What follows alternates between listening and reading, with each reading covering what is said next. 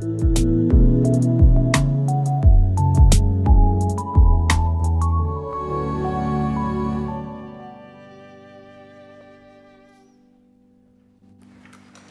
guys can have a seat. Good evening, church. I am really excited to get to preach tonight. We're going to be in 2 Corinthians chapter 4, verses 7 to 18. We are in the run-up to Easter doing a series on resurrection letters, on segments from letters in the New Testament about the resurrection of Jesus and the impact that it has on our lives.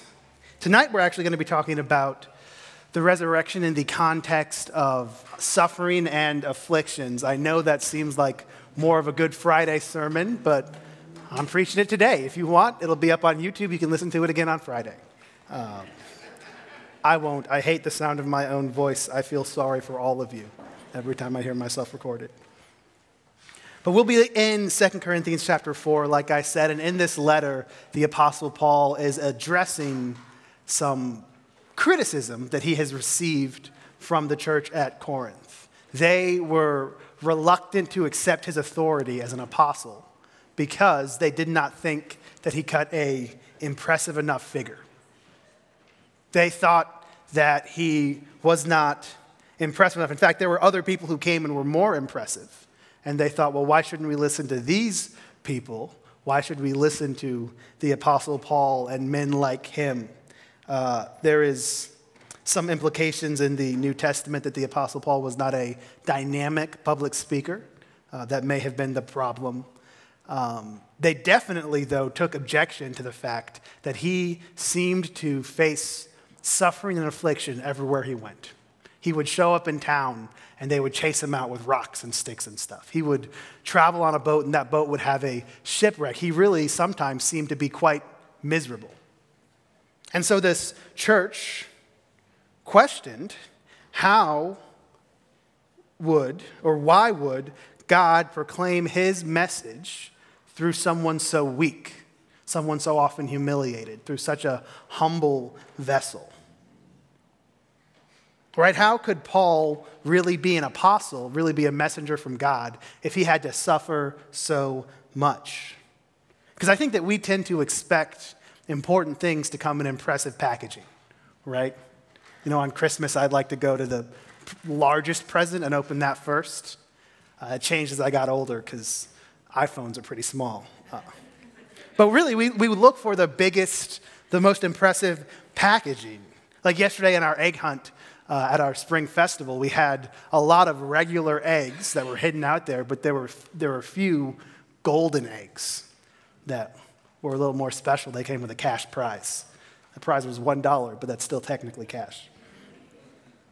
Right? I don't go to the grocery store and buy the cookies from the beat-up box or the tin can that's dented. I want impressive packaging for the things that I purchase. But that's not how the kingdom of God works. Right? What we're going to read tonight and what Paul is talking about in a lot of this letter of 2 Corinthians is that the messengers of the gospel are often weak, often lowly, often humble or humiliated, but the message is powerful and life-transforming. See, the weakness of the messenger, in fact, shows that the power comes from God.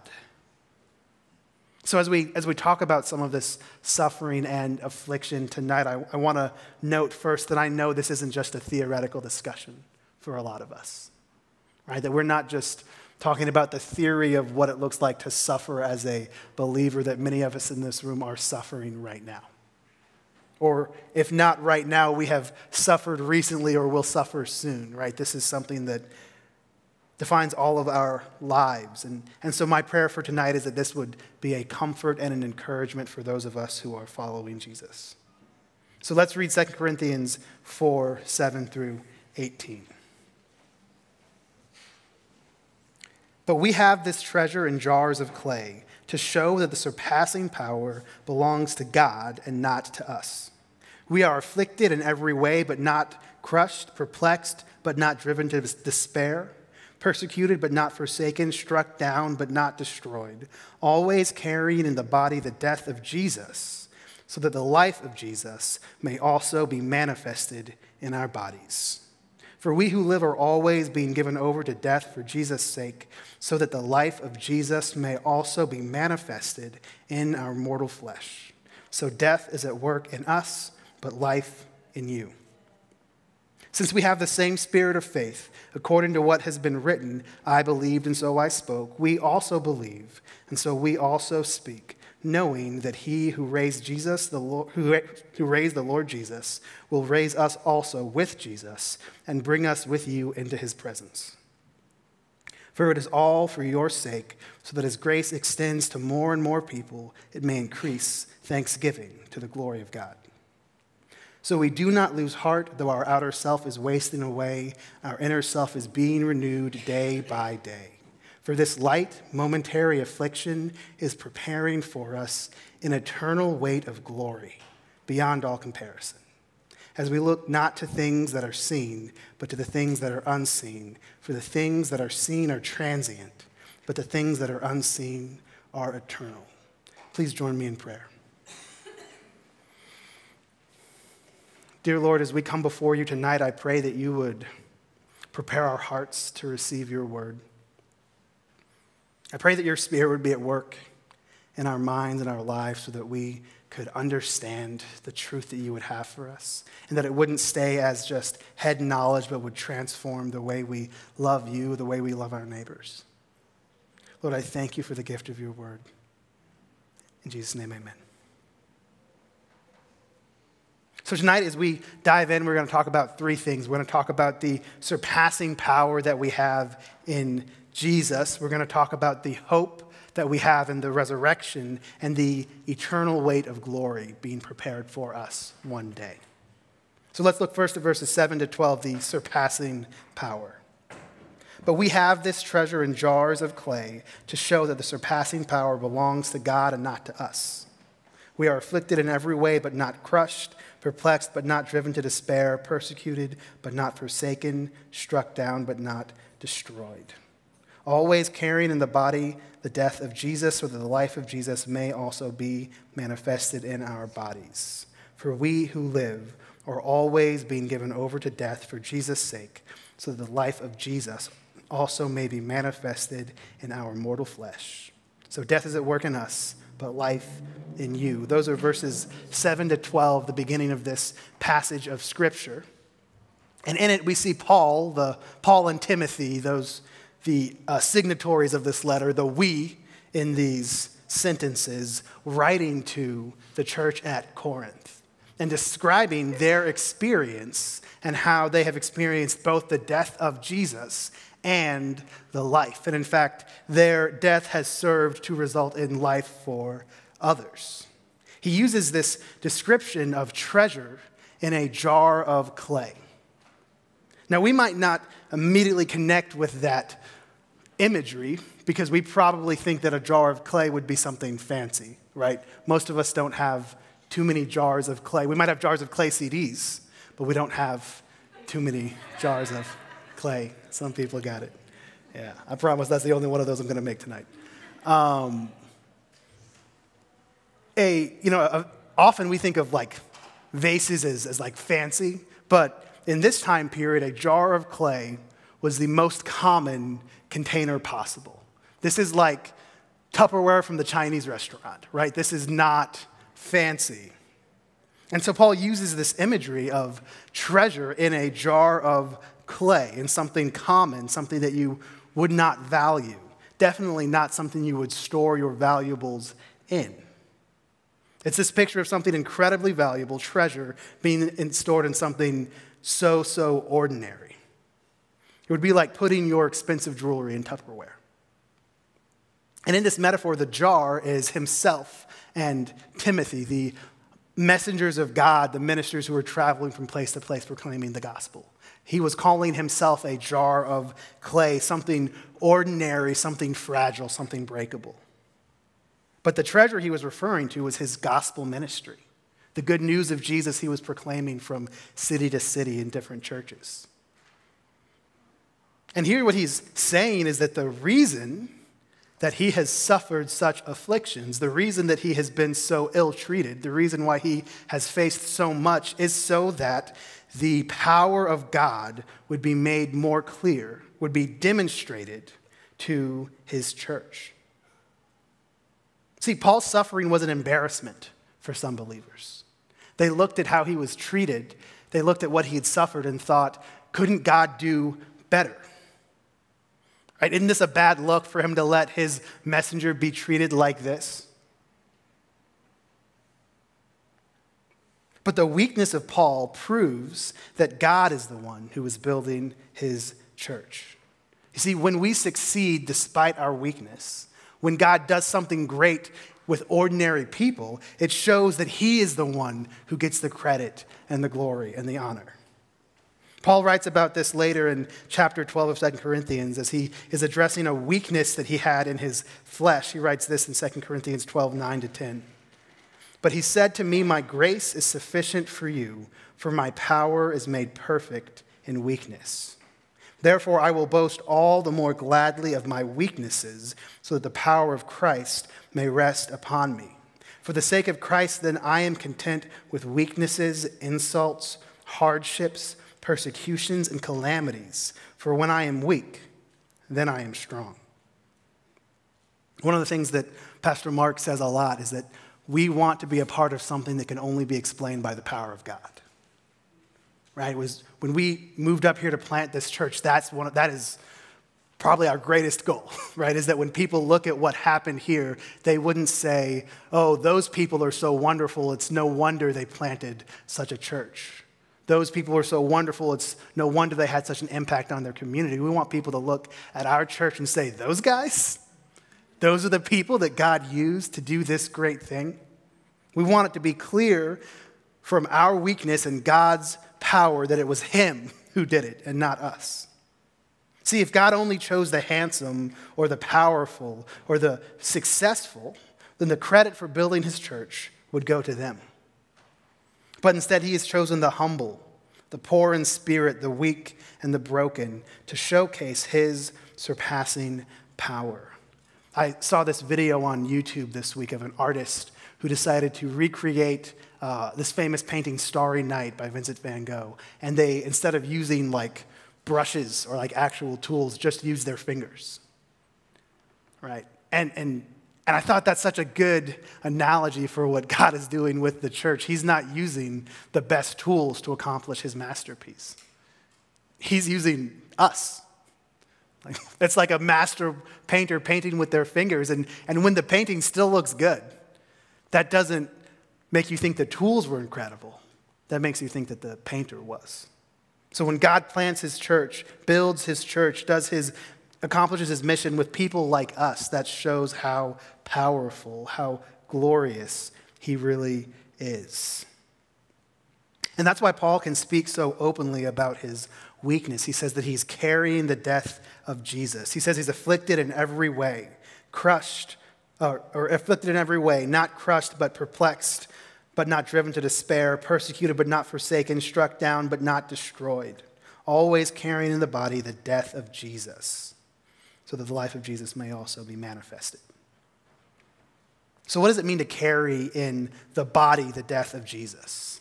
So I think here Paul is referencing his suffering, his afflictions, the persecution and opposition that he faced. In chapter 11, he writes this extensive list of afflictions. I'm just going to read it to you, and you can tell me if it sounds like a fun time.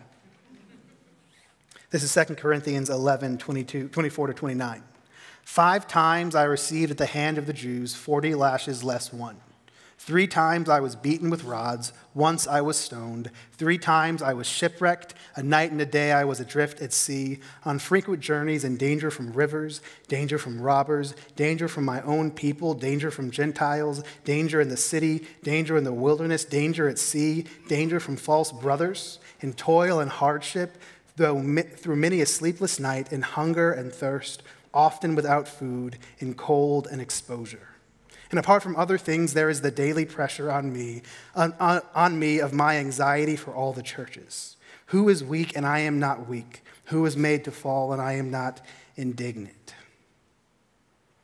See, Paul here is describing his suffering, what he faced as an apostle. That's what he means by carrying the death of Jesus. It's all these different things. For a second there, it almost sounded like Dr. Seuss, right? Danger in the fields, danger in the houses. He experienced all of this suffering. And what Paul is talking about here is a unique type of suffering that we experience as Christians. See, when you become a believer, you're choosing a path both of joy and suffering. Jesus tells us to count the cost before we follow him. And then he calls us to pick up our cross, to follow him, to come and to die to ourselves. He says that the world will hate you as it has hated him. If the world hated Jesus to the point of crucifying him, it's probably going to have a problem with you if you follow his path. And we have enemies both natural and supernatural, right? The world rejects Jesus, it rejects his followers, and the devil and his angels are working against the mission of God and trying to trip up and trap the people of God. See, this is in addition to the ordinary suffering that we all experience in life. There is active opposition and persecution that those who follow Jesus should expect to experience. So don't expect your life to get easier when you follow Jesus. You absolutely can expect it to get better, but it might not get easier. So Paul is connecting this suffering that he faced in his following after Jesus to the death of Jesus on the cross. That's what he means when he says, I carry the death of Jesus in my body. You see, Jesus suffered and died a humiliating death on the cross. He was beaten and mocked. He was publicly executed, surrounded by criminals. That's what we remember on Good Friday, the day that Jesus suffered death on the cross. And the essential thing to know about his death is that he did not die for his own crimes. He died for us.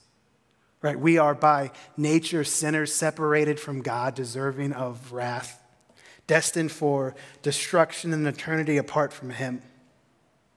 The punishment that we deserve for our sin is death. But on that cross on Good Friday, Jesus died for us. He paid the punishment he paid the price that we owed. He took on the punishment we couldn't bear so that if we place our faith in him, we can have life with God. That's what the death of Jesus is. And that is what Paul carried in his body. That's actually what he participates in when he suffered for Jesus. See, he considered his suffering participation in the death of Christ because Jesus' death was once and for all. It was the objective accomplishment of the salvation of God for the people of God. But there still is work to be done. There still is suffering to do to see the mission of God complete. See, Paul suffered so the church would continue to grow. He suffered in taking that message of salvation to the lost and telling those who don't know about Jesus the good news of Jesus. That's why he got shipwrecked so many times. He was taking boats to places where people hadn't heard the gospel. He suffered so the church would grow. And then once they received the gospel, he continued suffering, laboring to help them love the Lord better. That's why in Colossians 1, he uses this language of filling up what is lacking in Christ's suffering. He writes this in Colossians 1, 24-26. Now I rejoice in my suffering for your sake, and in my flesh I am filling up what is lacking in Christ's afflictions for the sake of his body, that is the church, of which I became a minister according to the stewardship from God that was given to me for you, to make the word of God fully known, the mystery hidden for ages and generations, but now revealed to his saints. That's kind of a surprising phrase to hear, someone filling up what is lacking in Christ's afflictions. I wouldn't expect to hear anyone say that something is lacking in Christ's afflictions. But what Paul is saying here is that Christ suffered and died to save us from sin. And now if we join in his mission and suffer for his sake, we are completing God's plan by sharing the gospel with those who don't know it. There's a missional purpose to our suffering when we suffer with Christ. So this is what Paul means when he says carrying the death of Christ in his body. But he says more than that, that they carry the death of Jesus so that the life of Jesus may also be manifested in the flesh. In verse 11, for we who live are always being given over to death for Jesus' sake, so the life of Jesus may also be manifested in our mortal flesh. So death is at work in us, but life in you. See, the life of Jesus was made visible through their suffering for the sake of the gospel. People could see Jesus' life through Paul's suffering for the gospel. Because there's nothing that is more Christ-like than suffering so that someone else can find joy and life in Christ. Right? There's nothing more like Jesus than suffering so that other people can know God better. And while Paul was afflicted, God's resurrecting power was made known to his growing church as the gospel spread and lives were transformed. See, because Paul was weak and humiliated and broken, it became obvious to everyone around him that the transformative power seen in him was not of him, but it was of God. He was a jar of clay filled with this surpassing power, this treasure that can only be explained by the living God. And this passage is a comfort for us who are suffering in Christ's mission, because I think it provides a glimpse of the purpose that God has for our suffering. A bit of the reason why we have to go through what we have to go through. See, God uses the afflictions and the suffering we face in his mission to demonstrate his surpassing power to a watching world. He uses those things that we go through to demonstrate his power. This doesn't mean that our suffering isn't bad, but often when you're suffering for a purpose, that makes it easier. Right? If you know why you're going through something that can make it easier to persevere in, that's what Paul is saying, that it was so that Christ's power would be manifested to his church. That was why he suffered. And because of this surpassing power, we also have hope in affliction. This is my second point, verses 13 to 14. Let's read those again. Since we have the same spirit of faith, according to what has been written, I believe and so I spoke. We also believe and so we also speak, knowing that he who raised the Lord Jesus will raise us also with Jesus and bring us with you into his presence. So we see in this passage that Paul has confidence in the salvation of the Lord, that he has confidence in the resurrection and what that means for him. He quotes in this passage Psalm 116. It's a really subtle thing there that you might miss if you're reading quickly. He says, I believed and so I spoke. Earlier, Ben read Psalm 116, and that was a line from it. We're going to look at it more in just a second. But Paul says that he's speaking with the same spirit of faith as the author of Psalm 116. So he's speaking in the same vein about a similar topic as this other author of Scripture. Psalm 116 is this beautiful psalm celebrating the salvation of God because he has delivered the psalmist from his afflictions, because he has saved him from some unspecified suffering, some unspecified struggle. And Paul's not just quoting these words. He's trying to not just quote the specific words, but invoking the entire spirit of the psalm. So let's look at Psalm 116, verses 5 to 14. Gracious is the Lord and righteous. Our God is merciful. The Lord preserves the simple. When I was brought low, he saved me. Return, O my soul, to your rest, for the Lord has dealt bountifully with you. For you have delivered my soul from death, my eyes from tears, my feet from stumbling. I will walk before the Lord in the land of the living. I believed even when I spoke, I am greatly afflicted. I said in my alarm, all mankind are liars. What shall I render to the Lord for all his benefit to me? I will lift up the cup of salvation and call on the name of the Lord. I will pay my vows to the Lord in the presence of all his people. In these verses here, we see a few things. One, we see a celebration of the character of God.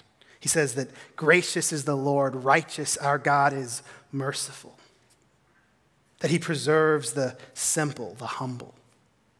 We see a celebration of the salvation of the Lord, that the Lord has dealt bountifully with the psalmist, that he has delivered his soul from death. And we see an expression of thanksgiving.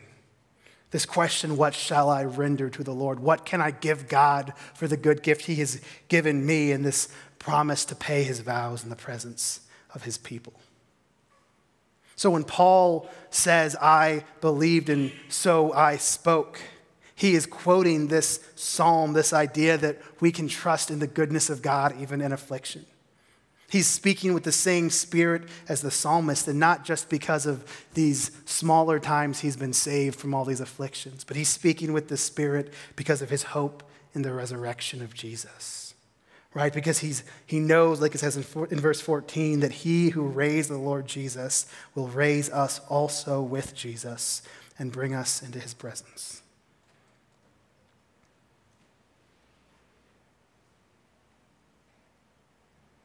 See, Paul, even though he's facing afflictions, can join with the psalmist in celebrating God's salvation. He knows that because of his faith, he has been united into Christ's death to sin and raised into newness of life. Often when we talk about our salvation, we talk about something that happened to us in the past, that we got saved when we were such and such an age. But when we look at it in Scripture, we see it's not just this past completed thing, that our salvation is also a present, ongoing reality. We are being saved from our sin, and it's a future promise that there will come a day when we will be resurrected fully like Jesus, never to die again, free from sin and death and pain and suffering. That's what Paul is saying by quoting this psalm, that even though he is in affliction, he knows that one day it will end, and he will be resurrected like Christ. See, Paul interprets his experiences through the lens of the cross, and his afflictions become a reminder of the life that he will share with Christ in heaven. He looks at his life in the way that he looks at his life through this lens of Christ's death and resurrection, and realizes my suffering is like Christ's death, therefore my life will be his. It will be like his. Like the psalmist, he believes that the Lord preserves the simple, so he can speak, gracious is the Lord, righteous, our God is merciful. And so we, like Paul, can hope in the resurrection. Right? The resurrection proves that any suffering we're facing is not permanent. Anything that you are going through, any struggle or trial, if you are a child of God, if you've placed your faith in him, it will pass. I think one of the key causes of hopelessness is the belief that your suffering will never end. Right? When you wake up and you think that this is bad and it's just going to be bad forever, that there's no hope to ever see this change. But the resurrection means that there is no trial or struggle or situation that will last forever. The life of Jesus will have the final say. You will share in his resurrection. Right? This means for us that sickness, depression, grief, pain, anxiety, all of these things will not have the final say in our lives. If we are in Christ, we will share in his resurrection. That's what we see in John 11 when, after the death of Lazarus, Jesus goes to comfort his sisters Mary and Martha. Martha says to him, Lord, if you had been here, my brother would not have died, kind of questioning why he would allow something like this to happen. And Jesus responds to her, I am the resurrection and the life. The one who believes in me will live even though they die. See, if you are in Christ, then your afflictions will not have the final word. You will share in his resurrection. So we can join Paul in speaking about the goodness of God, even in our afflictions.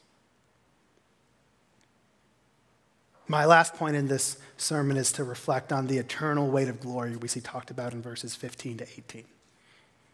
Let's read those again. For it is all for your sake, so that as grace extends to more and more people, it may increase thanksgiving to the glory of God. So we do not lose heart. Though our outer self is wasting away, our inner self is being renewed day by day. For this light, momentary affliction is preparing for us an eternal weight of glory beyond all comparison, as we look not to the things that are seen, but to the things that are unseen. For the things that are seen are transient, but the things that are unseen are eternal. So Paul recognizes the reason for his suffering as is so that more people could experience the grace of God. Right? He says, for your sake, it is all for your sake, so that as grace extends to more and more people, it may increase thanksgiving. I'm suffering so that people can understand the goodness of God, experience his transforming grace. He's giving a missional purpose for his suffering for the sake of missions. You see, God could have chosen any method he wanted to spread his kingdom. He could have chosen to have powerful leaders and armies of angels announce this gospel message. But instead, he has chosen to advance his kingdom through faithfully proclaiming his message, through people faithfully proclaiming his message in the face of adversity and affliction.